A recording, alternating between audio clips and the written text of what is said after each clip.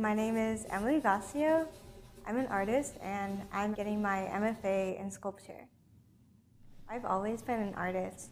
After graduating from high school, I went to Cooper Union in New York City, and when I was a senior, I was hit by a truck while riding my bike, and I lost my vision.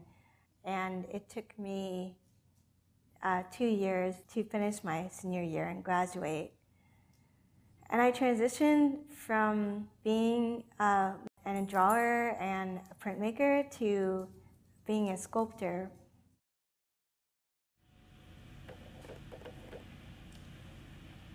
So this is a sensory substitution device.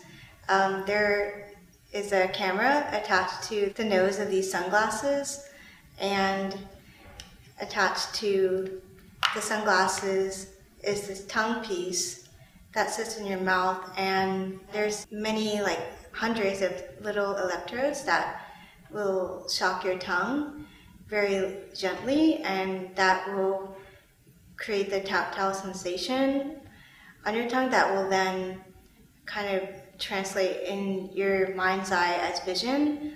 With the ballpoint pen and the pad, I'm able to feel the texture when I'm drawing, so I can feel the line, and I can also feel it on my tongue with the electric shock of the BrainPort on my tongue, so I can feel both at the same time, and that helps me visualize what I'm drawing better.